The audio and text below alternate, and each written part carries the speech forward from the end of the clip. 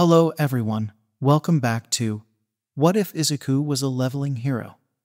Be sure to like, share, and check out the author, AC1 Mai. Again, the author's first language isn't English. I can only catch so many spelling mistakes. Also, this story is not yet completed, so this will be season 1 of this, so be sure to check out the links in the description down below. And with that, let's begin. Chapter 51. Several days and weeks had passed. The Hunter Bureau and Hero Association have issued announcements regarding the upcoming match. Thanks to that, the news portals were filled with this topic all week until finally, the day of the competition arrived. The match was held at the Dagoba National Stadium, and as a result, many people filled the stadium area to watch the match since early morning. Tickets to watch the match also sold out quickly. It seems that people are looking forward to this game. Even the crowds rival the crowds at the annual UA Sports Festival. Other than the spectators and reporters, several contestants had already gathered in the meeting room since early morning. Be it on the side of hunters or heroes. The people who had gathered included Rabbit Hero Mirko, Flame Hero Endeavor, Wing Hero Hawks, Ninja Hero Edshot, and of course Hero No One All Might. Meanwhile, on the hunter side, there are Moonlight Guild Master Yumiko Aoi, Arashi Guild Master Tatsumi Fujishima, Dawn Guild Mater Ikaru Hiroto, and his Vice Guild Master Izuku, as well as the newest S-rank hunter who received reevaluation not long ago, Todoroki Toya. There was tension between the two sides, considering what had happened between some of the participants. A few hours earlier, Izuku and Toya were still at the dormitory preparing to leave for the stadium. They weren't with Ikaru since he still had some work to do, so they would go separately. Izuku finished first and waited for Toya near the car that would take them. Not long after, Toya arrived wearing the coat that Izuku gave him the other day. As expected, it suits you well. Shut up. The item that Toya was wearing was one that Izuku ordered a few days ago, using Naga-type monster scales as the base material, and a rank mana stone. Izuku made a special order for it. Moreover, with the effect of making it immune to fire and the effect of protecting against physical attacks, it was already categorized as an A-rank item. Let's go before we're late. Toya and Izuku got in the car, and on Izuku's instructions, the driver drove them to the town of Dagoba, where the match was being held. It took quite a while because there was a traffic jam near the stadium. While waiting for Toya's phone to ring, he then opened it to see who the message had come from. Izuku also approached him out of curiosity. From whom? Fayumi-chan. Really? What's in it? She said she and my brother will come to watch at the stadium. Mom also seems to be watching on TV. Oh, great, isn't it? Your family will come to support you. I don't know. I'm not sure about that. How about you? Won't your family also come? Because that person is also participating in this competition. It would be better if you didn't mention it. As their conversation ended, the two of them arrived at the Dagoba National Stadium. In front of the stadium, many journalists had gathered since morning. Izuku got out of the car first, followed by Toya. Shortly after, they were immediately surrounded by a crowd of reporters. Izuku was quite overwhelmed at dealing with them, but he did pretty well. Meanwhile, Toya skillfully slips through the crowd while covering his face with his hood. Even though it took him a long time, Izuku managed to enter the building. There, he saw Toya, who was playing on his cell phone while waiting for him. He then approached him with a slightly irritated expression. "Oh, Izuku, good job out there." "What good job? How could you leave me there? I just don't want to deal with them." Izuku looked at Toya in disbelief. But soon his gaze shifted outside again as the crowd went into an uproar. All Might. Wow! All Might, please look here. The people who gathered were even more excited by the arrival of the No One hero. All attention immediately turned to him. All Might, who had just gotten out of the car, received the greeting with a laugh and the big smile that he always had. "Ha ha ha. Thank you for the greeting. All Might, who will you face in this match?" "Well, whoever it is, I will give my best." Then which do you think will win, hunter or hero? Whoever wins will give their best during the match. In addition, both sides are fighting for the safety and security of citizens. Is that so? Then good luck in this match. Of course. All Might answered with a big smile and gave a thumbs up at the camera. People who saw his signature smile immediately cheered and cheered him on. This was different from the people who stared at him with cold eyes. Since hearing All Might's name mentioned, Izuku looked at him with a cold gaze. He didn't say anything and just stared at All Might, who kindly greeted his fans. That person has arrived. Yes. Looking closely at that person emits an imposing aura. Yes. After giving his last greetings to the journalists, All Might entered the building, which was filled with several staff members who were on duty there. The staff there greeted him, and All Might returned his usual smile. But that smile immediately turned into a stiff smile as soon as he saw the two teenagers staring at him. Both of them wore coats with the emblem of the sword and setting sun. All Might recognizes the crest because it is the guild crest that was always broadcast on TV. But what made him stiff was the chill that one of them was emitting. Even if it was just a glimpse, All Might felt it. As if feeling déjà vu, he felt he had felt the same feeling. His thoughts broke when he heard footsteps approaching him. All Might could see the black-haired young man walking towards him, leaving his partner, who had a surprised expression on his face. The young man walked up to All Might and held out his hand to him with a friendly smile on the young man's face. Nice to see you again, All Might-san. I'm the Vice Guild leader of the Dawn Guild, Izuku. All Might's mind was spinning a little when he saw the youth's blue eyes. For some reason, those eyes felt familiar to him. As he was looking through his memories, a bell rang in his head, and the memory of him meeting a mysterious young man while chasing a sludge villain came back to him. Ah, you were the young man from back then. Well, to think you were a hunter, plus you were also the vice guild master of a large guild. I'm glad you still remember me. It's an honor to be in the same competition as the No One Hero. So you're taking part in the competition too? Then I'll be looking forward to your performance, ha ha ha. All Might laughed while patting Izuku on the shoulder. From the outside, they seemed to be exchanging friendly greetings. But inside Izuku was a cold feeling that he was trying so hard to hide behind his usual poker smile. The people don't notice this except for Izuku's only comrade who is there. At first, Toya was surprised by Izuku, who suddenly walked up to All Might and became even more confused by his attitude of speaking kindly to All Might despite the expression he had previously made. But after seeing All Might's actions and Izuku's clenched hands that were almost bleeding, Toya finally realized the meaning of his actions. It seems Izuku intends to test whether he will be able to control himself in this match, and also test whether All Might still recognizes him or not, regardless of how his appearance changes. Ha ha ha. Nice to meet you again, young man. By the way, are you here alone? Aren't you coming with your family or friends maybe? Hearing the words family from All Might, Izuku's smile immediately collapsed and was replaced by a cold face. He didn't expect to hear those words leave him, even though the person standing in front of him was one of them. No, I'm here with my friend. I see. Dad. While they were talking, a voice came from behind All Might. They could see two female figures coming towards them. One of them was a girl with blonde hair and green eyes, who was the same age as Izuku, and a woman who was in her 40s with green hair and eyes. Izuku's eyes widened as he saw their faces. Izuku knows these two people very well. How could he not? The two of them are the people who turned Izuku's childhood into a silent abyss. His twin sister Izumi Yagi and his mother Inko Yagi. Izumi, who saw her father, immediately ran to hug her father, while her mother kept smiling seeing the interaction between father and son. All Might caught Izumi and hugged her warmly while smiling at her, ignoring Izuku, who was beside him. Dad, I and Mom will support Dad, so win in the match later. Hearing my daughter support me, of course I have to work hard. Izumi smiled when she heard her father's answer.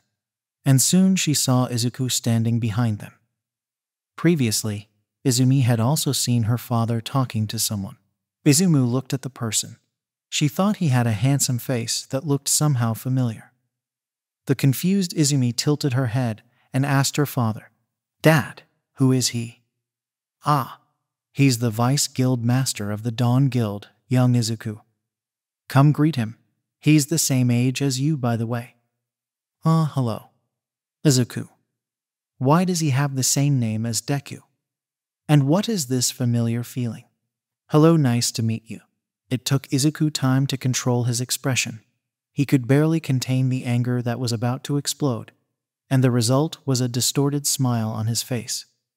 Izumi felt strange seeing this smile on Izuku's face, but what surprised her even more was that Izuku's eyes were emitting a chilling cold purple light. Izumi almost choked when their eyes met. She had never seen someone with such cold eyes in her life, let alone someone her age. There might be one, but it was a long time ago, and it was an old memory she was trying to forget.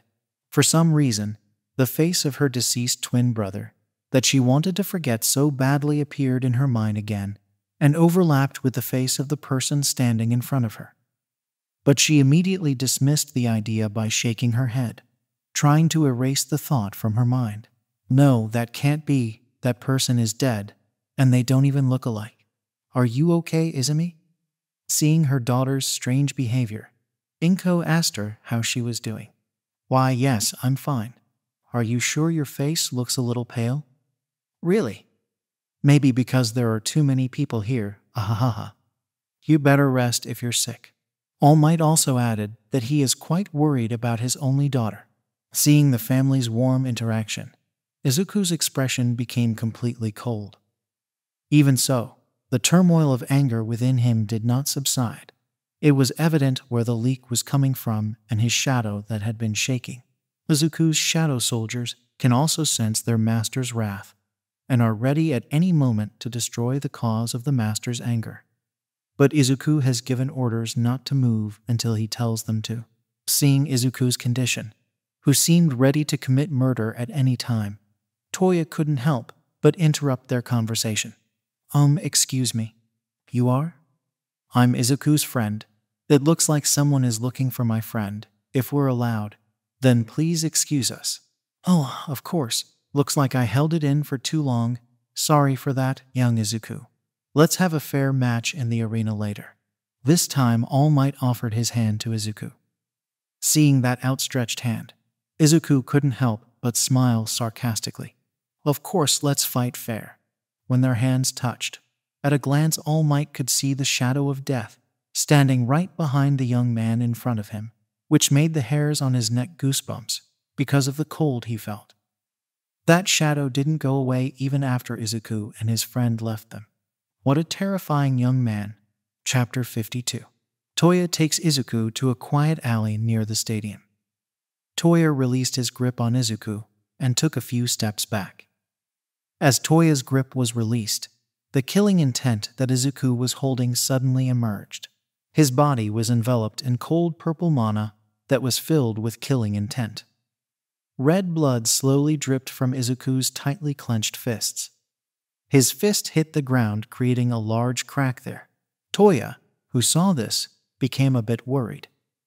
He had never seen Izuku this angry since the High Org incident that temporarily paralyzed Ikiru. Hey, Izuku calmed down a bit. It seemed the words didn't reach Izuku as his killing intent didn't die in the slightest. Currently, Toya is worried that if Izuku's anger continues, there will be a disaster in the tournament. Toya then grabbed Izuku's shoulder and shook his body quite strongly. Hey, get hold of yourself. Slowly, the killing aura that enveloped Izuku slowly subsided. His rough breathing also gradually calmed down. Are you calm yet? A little. Izuku started to stand up as his condition stabilized a bit.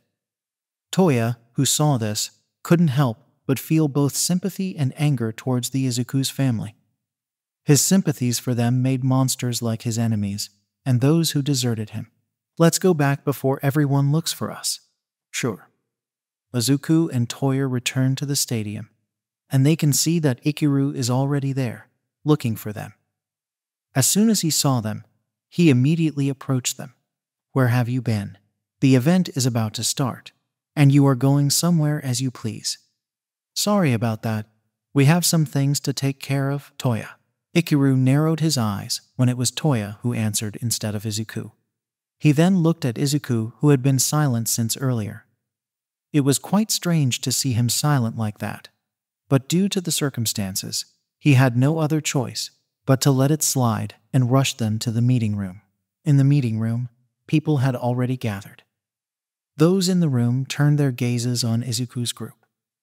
Competition could be seen in their eyes, especially the hero bunny that was there. She stared at their group as if finding some interesting prey. Mirko, who had heard some rumors regarding hunters, couldn't help but be curious about them, especially the Dawn Guild, which was at the top of the rankings. She was curious how strong the person who was called the Guild Master and the Vice Guild Master, who was often seen in the news.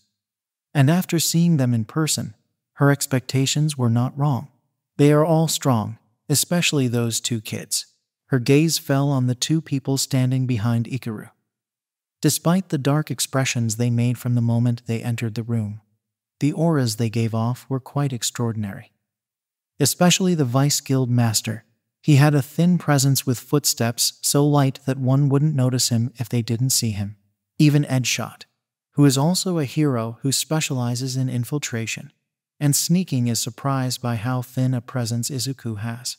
Izuku's group entered the room and quickly headed to their seats. But it seemed they weren't the last to arrive.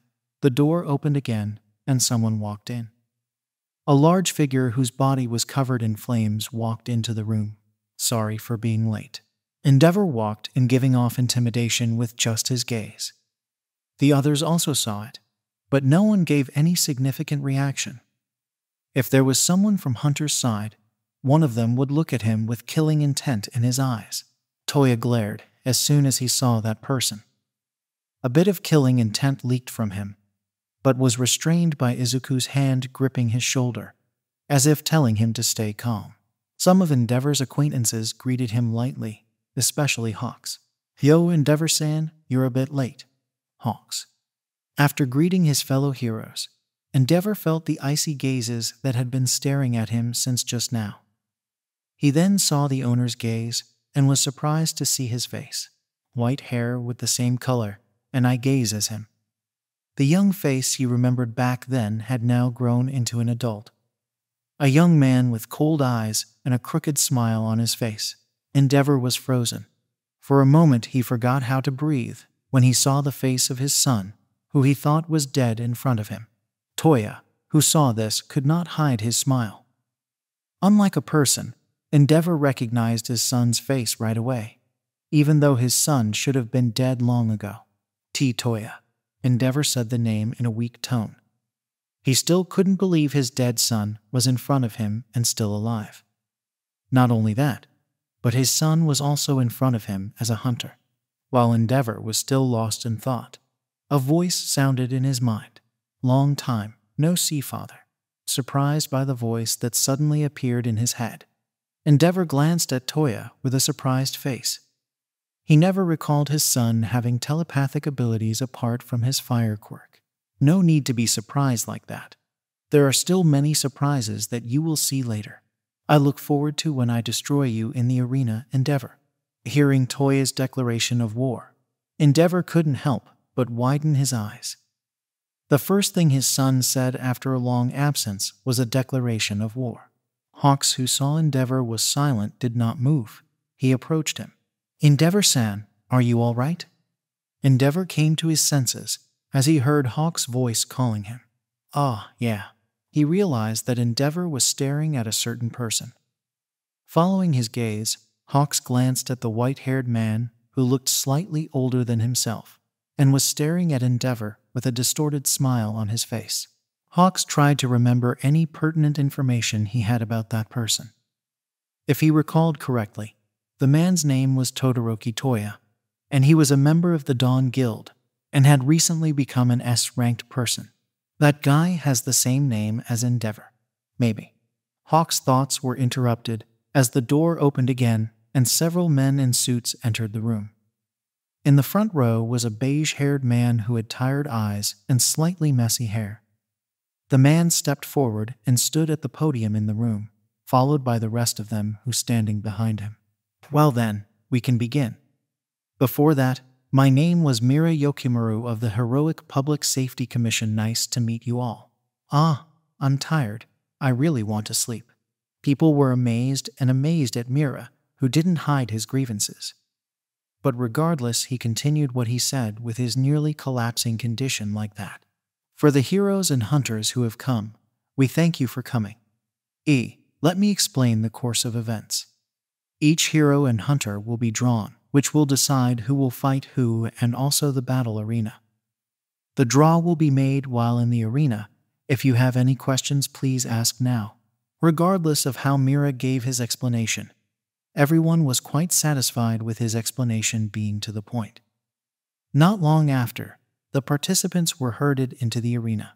Meanwhile, cheers rang out from the direction of the arena. It seemed that when the participants received the briefing, the event had already opened. The Master of Ceremonies had opened the program beforehand and prepared to call out the names of the participants. All right, everyone. I will start calling the participants who will be fighting today. After hearing what the host said, Mira, who was guiding the participants, turned back to them. Please enter according to the name called. Now let's welcome, from the hunter's side, the Arashi Guild Master, the Wind Sorcerer Tatsumi Fujishima. The crowd started cheering again when the first name was called. Tatsumi also stepped forward towards the arena while waving his hand at the audience. Next, our beautiful archer hunter and guild master of the Moonlight Guild, Yumiko Aoi.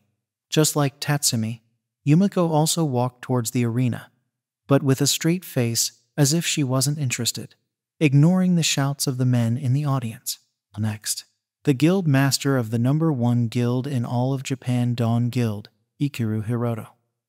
Ikiru walked into the arena with a warm smile on his face, hiding his tension.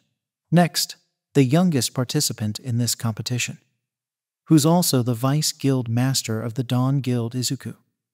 The atmosphere of the stadium changed as soon as Izuku entered the arena. Some people started whispering as soon as they saw a teenager walking into the arena. Even though Izuku was taller than most of his age, he looked nothing more than a kid who had just graduated from high school. Even so, there were some sounds of screaming young girls screaming his name. Izuku ignored it and kept walking and stood next to Ikiru. Because the atmosphere was a little awkward, the host continued to call the next participant. And next, the last participant from Hunter's side, the one who recently obtained an S rank, who was also part of the #1 guild, Todoroki Toya. Just like when Izuku walked in, several people whispered when they heard Todoroki's name being called. The onlookers stared at the white-haired youth who walked in feeling a bit horrified. How could it not be when Toya walked in without hiding his killing intent? He then stood beside Izuku. Izuku, who had felt the murderous aura from his friend earlier, whispered to Toya, "At least lower your killing intent. You made the temperature drop drastically. Be quiet."